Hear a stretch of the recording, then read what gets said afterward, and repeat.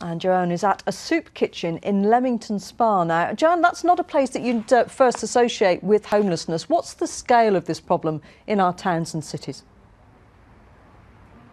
Well, the volunteers, for example, in Birmingham today, they say that they see around 60 rough sleepers a night in Birmingham. Here in Leamington, this soup van on the streets, they feed about 30 people a week. It's a once-a-week service, and one of the people they help is Tony. Let's go and speak to him.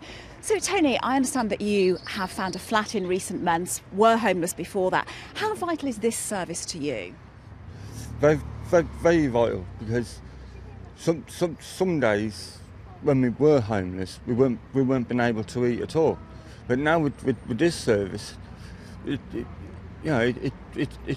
gives people a chance to eat something without